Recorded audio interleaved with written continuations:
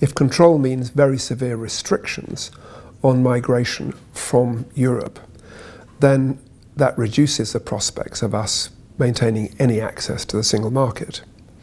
And it's that is at the heart of the dilemma which Prime Minister Theresa May now faces. Now, my view is that the European Union needs to move away from an absolute policy of free movement, because it's the facts on the ground have changed, and the EU needs to change with them. And there's a lot of demand for that in many member states. But people like Jean-Claude Juncker, I think, are determined to try and punish the United Kingdom and to drive the hardest bargain possible, pour encourager les autres, in the hope that if they're nasty to the UK, this will dissuade other countries from having referenda and from voting to leave the European Union.